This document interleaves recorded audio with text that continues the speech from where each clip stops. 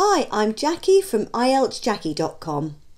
In this video, I'm going to show you how to answer short answer questions. Many students find short answer questions amongst the easiest to answer. You have to read a text and answer a set of questions about it using 1 to 3 words.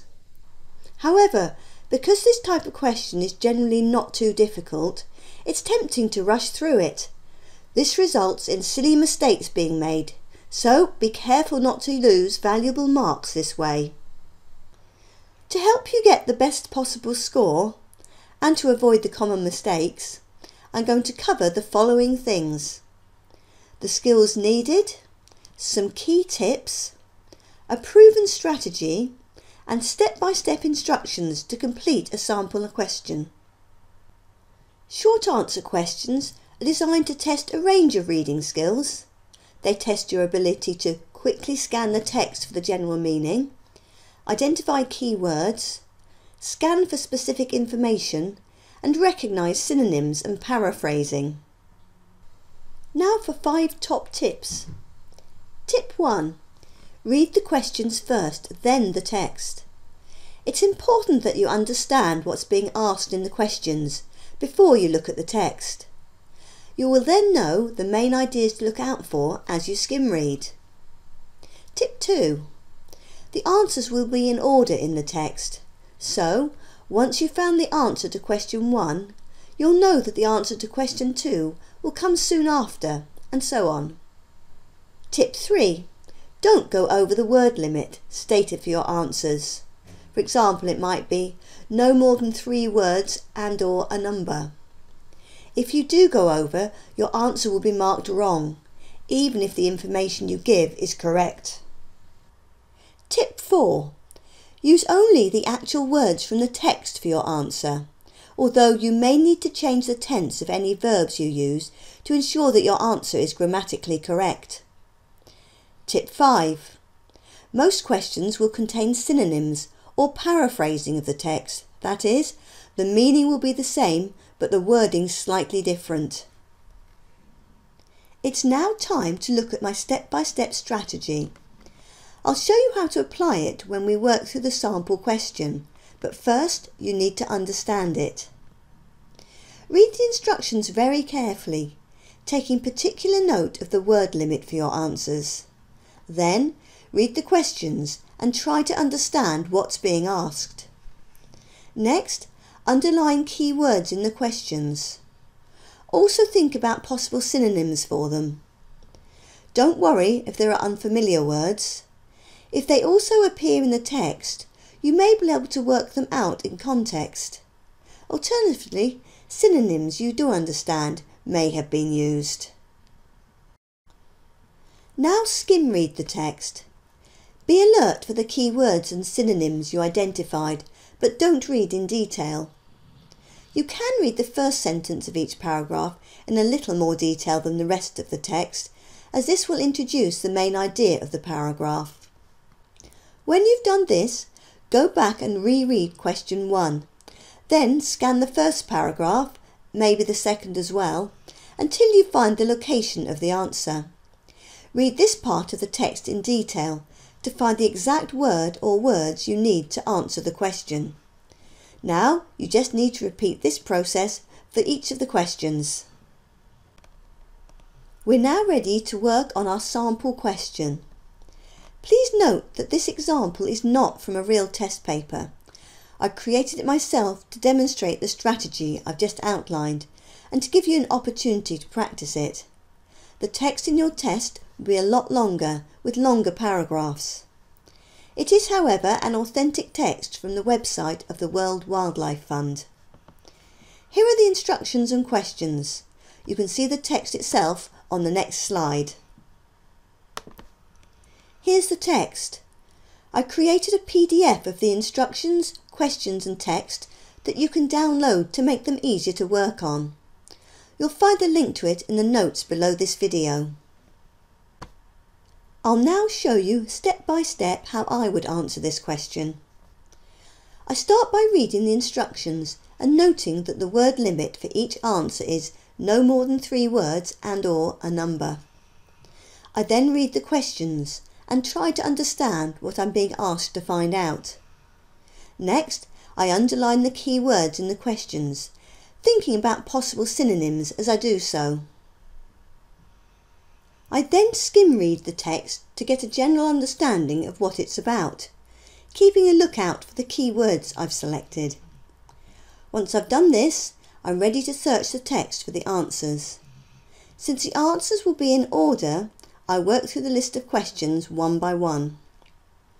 The key word I've chosen to scan for in question 1 is compared. I didn't select the perhaps more obvious African rhinoceros because I know from the title of the passage that the whole text is about African rhinos. Each of the questions is asking about something specific about the rhinos, so I need to pick keywords that will lead me to that subject matter. The synonym for compared to that immediately comes to mind is like, so I scan for this as well, and I spot it in the very first sentence.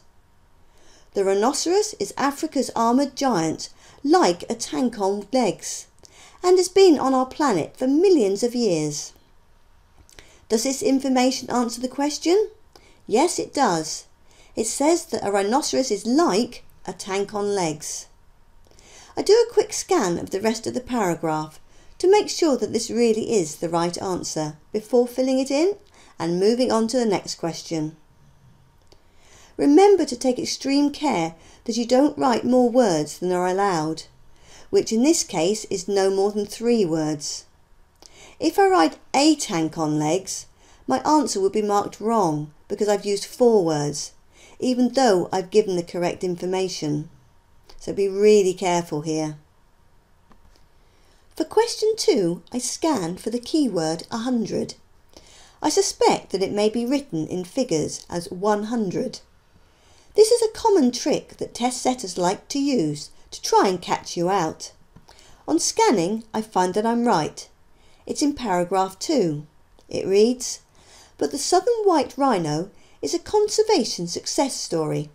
It's been helped back from under 100 in 1895 to over 20,000 in the wild today." I now know where the answer is located. I also notice that below in the question and under in the answer are synonyms, so that's another clue that I'm looking in the right place.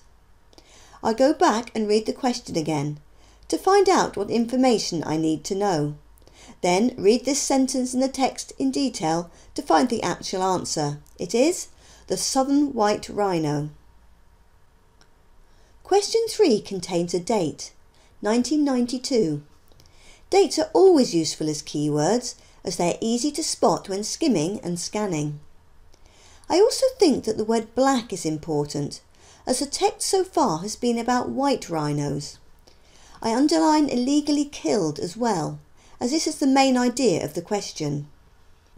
Both black and 1992 are easy to find and lead me to the sentence with the answer in. This is, for the black rhino, slightly smaller with a more pointed top lip, the worst period was between 1970 and 1992, when around 96% of them were lost to wide-scale poaching. However, I don't see illegally killed, so I need to think about synonyms. In fact, the term poaching has been used instead.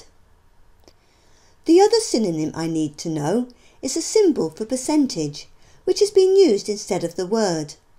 Once I've worked these out, the answer is clear. It's 96%. Having selected the keywords from the final question, for which I've chosen criminals, improved and success, I find that none of them are in the text, so I must think about how the text might paraphrase the meaning of the question. I know that the answer will be in the final paragraph, so I read this in detail. The first sentence, which gives me the main idea of the paragraph, is about poaching and poachers, so I can guess from the context that poachers are criminals, even if the word is unfamiliar to me. The only word I can see that could be a synonym of improved is increasingly. The words following it are better equipped, so I can make a good guess that this is the answer. even if I don't fully understand the meaning of the whole sentence. I quickly read the final sentence in the paragraph to make sure that I haven't missed anything that could be a better answer. I haven't, so this must be it. I hope you found these step-by-step instructions helpful. Now use what you've learnt to practice answering short answer questions, and you'll soon get the hang of them. You'll find lots more help with the IELTS reading test, including strategies for answering the other types of questions, in my other videos and on my website IELTSJacky.com. There's a link to the website in the notes below this video. I look forward to seeing you there. Thank you for watching and goodbye for now.